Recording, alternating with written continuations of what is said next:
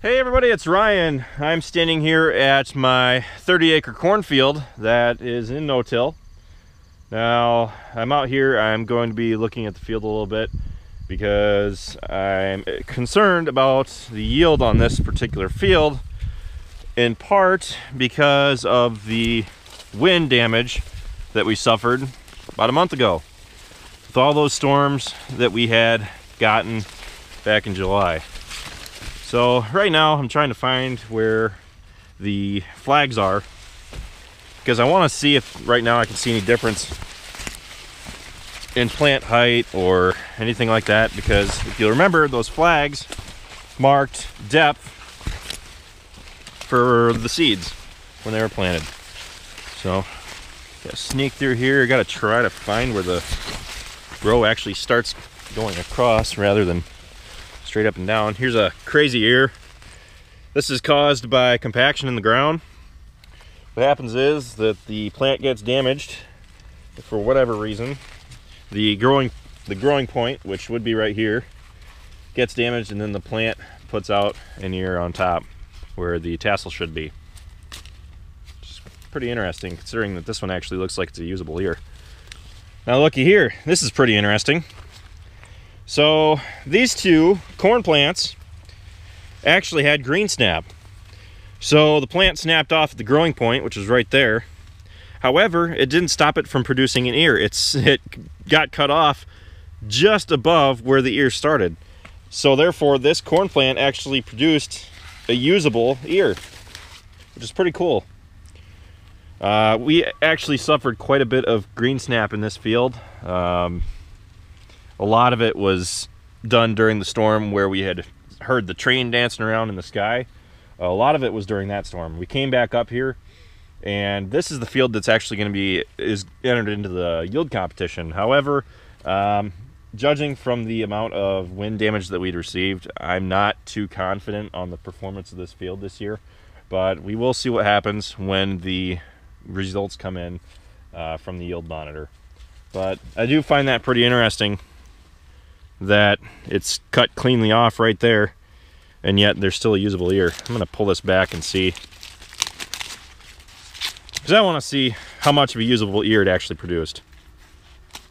This plant didn't produce a tassel, however, with all of the other tassels around it, should have done the job of pollinating the plant. This is actually what they do when they are going to produce seed corn. They go through and they detassel all of the female plants. So then every other row, or every other few rows, I don't know what kind of pattern they usually do it in, will actually produce the ear that they want. So this actually, I mean, this ear doesn't look the most fantastic. You can tell that it's not kerneled all the way down. Would it have if this plant was tasseled out? I really don't know, but I find that fascinating. So at least there's an ear there. Here's some more of that green snap out in the field. Here's what the top should have been on one of these, but it snapped off, died. You can actually see that it pinched on the end there. So here's the top that was on this plant.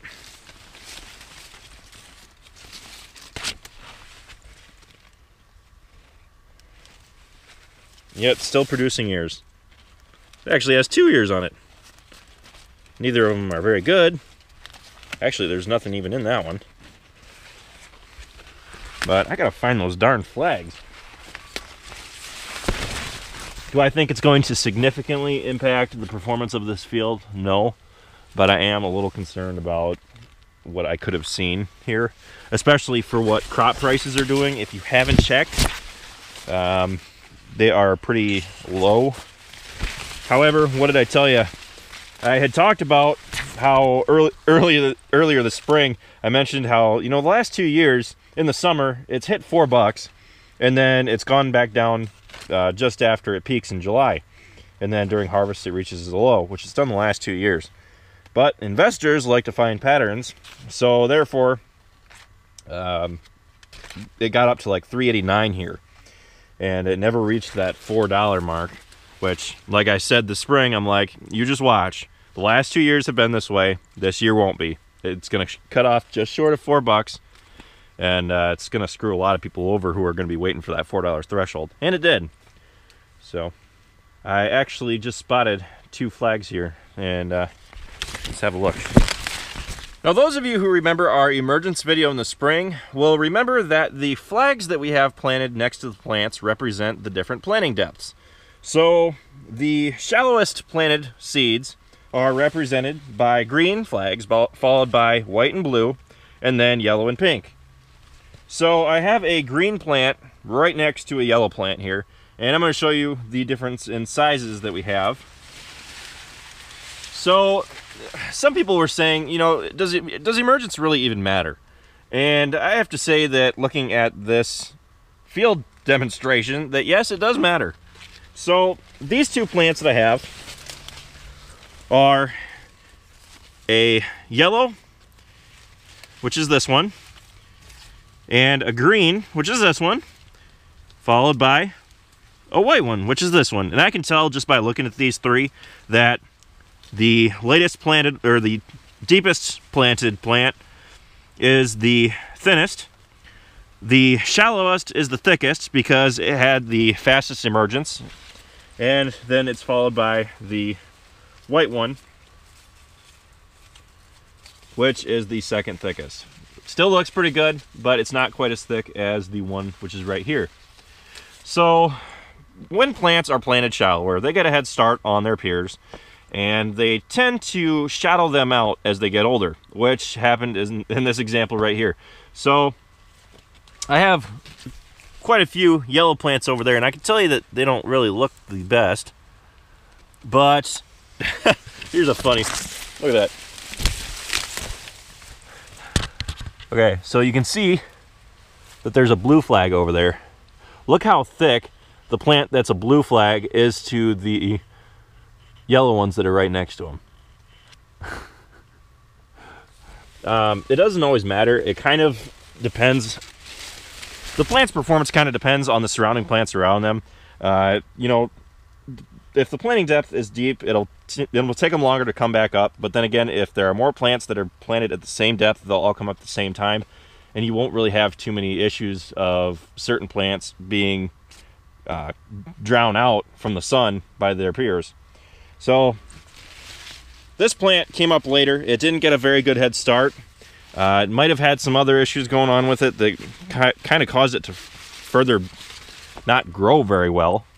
However, the one next to it is doing very good.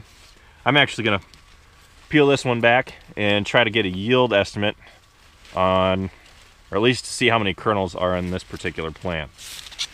All right, so these flags are all yellow right in here. So I could be choosy. That looks like a pretty good one, but it's not really representative of all of the yellow ones, I'd say. So this actually looks like a pretty good one right here. I'm gonna pull this off. I'm gonna go over back to the truck, and I'm gonna get a yield estimate on each of these. I'm gonna take 2 yellow ones just because I want an average to see. I don't want to pick one that's really good or really bad.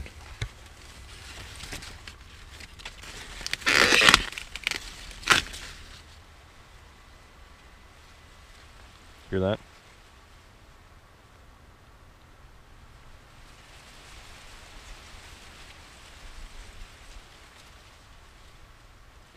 When you stand out in like a cornfield for long enough, nature kind of forgets about you. Before there were like birds and stuff that were landed right on the tops of the corn plants.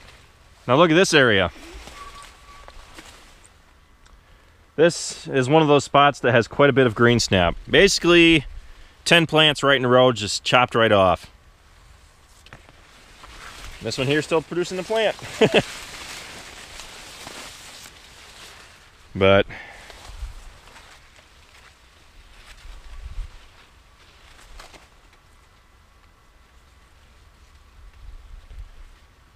so here's one of those areas that has some of that green snap damage.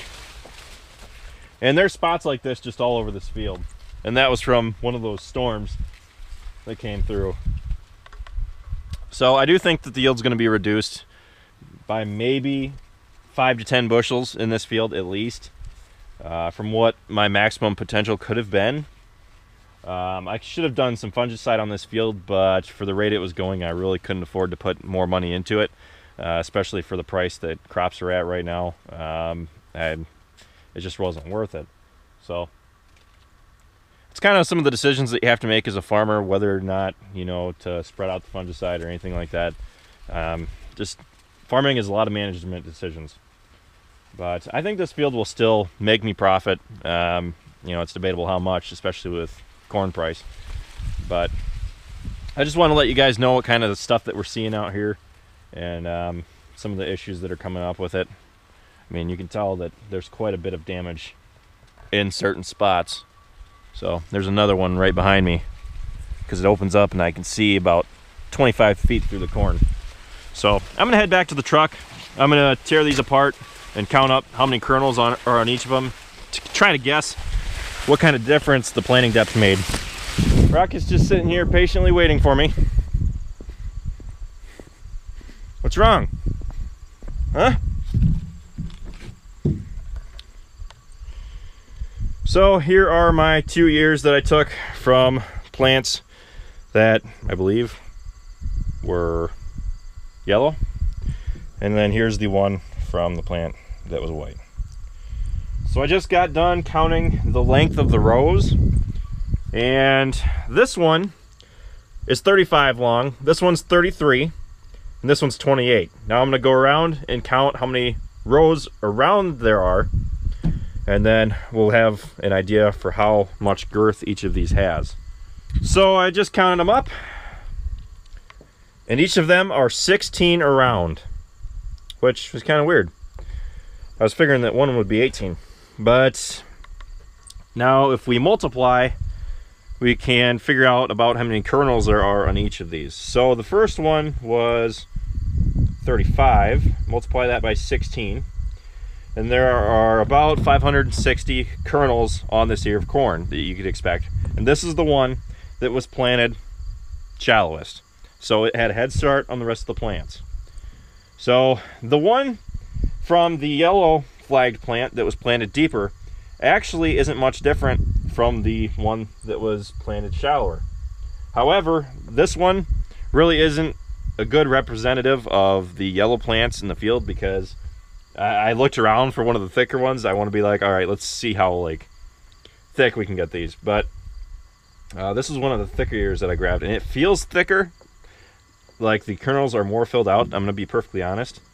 This one feels like it's not quite as filled out yet, and I don't know for what reason that would be, but plants are plants. This one does have more kernels on it, but it feels less thick, even though they're the same width around. So I'm going to multiply 33, which is the large ear from the yellow flagged plants. 33 times, what did I say, 16? So that's 528 kernels on the large eared yellow flagged plant. So not really much of a difference between these two. However, the one thing that really matters is that when you go to sell corn, what really matters is the weight. So I really don't know how much cob there is in there either, though. I mean, this looks like it has a thicker cob. That was 528. So we have 560, which was the shallow planted one, 528, which was the deeper planted one, and now I have the average yellow flagged looking plant, which is 16 times 28, and that would be 448 kernels per ear. So I'm gonna run a quick yield comparison and see if, you know, if they're all planted at this certain depth at this yield, what we would end up with. So I think this field was planted at 32. No, it was planted at 34. So in the shallow planted ear of corn, there are 560 kernels of corn. So there are 34,000 plants per acre in this field. At least that's what it was planted at. I can guarantee you it's not that anymore, especially with the seeds that failed to emerge, along with the plants that are damaged and died from other reasons. I'm sure it's much lower than 34,000, but it's what we're going to use as a base. So I got 560 kernels per ear. If there are 34,000 ears per acre, that's 19 million kernels of corn. If I divide that by 90,000, that's 211 bushels of corn per acre. And that's just if, you know, everything was exactly that way. I can guarantee you it's probably lower than that, like I said, with the damage in the field. But I would probably say that's my max that I'm looking at, because this is one of the healthier ears of corn that I had. And I can guarantee you that a lot of the other ones don't look like this out there. So I would say I'm looking at a maximum of 211 bushels per acre. I'm going to peg us somewhere around 185. Just my own personal guess. We'll see if I'm right when harvest comes around. So I have this other ear of corn here, which is the deeper planted, which is the healthier looking ear. And that was 16 by, what did I say, 32? I think it was 32 that I said. So that's 512 kernels per ear times 34,000 plants per acre. 17 million kernels divided by 90,000. That's 193 bushels per acre if all of the ears look just like this one. And that's all estimated. So now let's look at the average looking ear from the yellow plants, from the yellow flagged plants. And that was 28, I believe, times 16. 448 kernels per ear.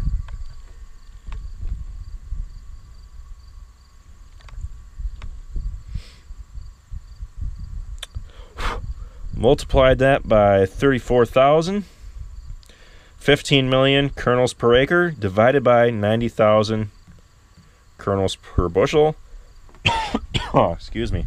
That's 169 bushels per acre. This field was the highest yielding cornfield that we had 2 years ago. It was at 205 bushel. It was a drier year the first year that we had this one, but I believe that with the no-till, it helped kind of retain some of the moisture, which caused it to yield higher than the rest of our fields, which many of were chiseled. So I think this one isn't going to be one of our higher yielders this year, mostly because this field has a higher amount of green snap compared to other fields. So if these plants were planted at a similar depth, we would have seen more similar ears. I mean, that's kind of the goal that we would have with hydraulic downforce on the planter. We would have more regular yields throughout the field, rather than seeing these plants that get drowned out by the higher ones because they got a head start on others. You want to see uniform fields, because then you'll have uniform yield. If you have things like this, you know, some plants perform better than others, and then it can kind of mess up your yield because not all the plants are receiving a fair amount of sunlight and water.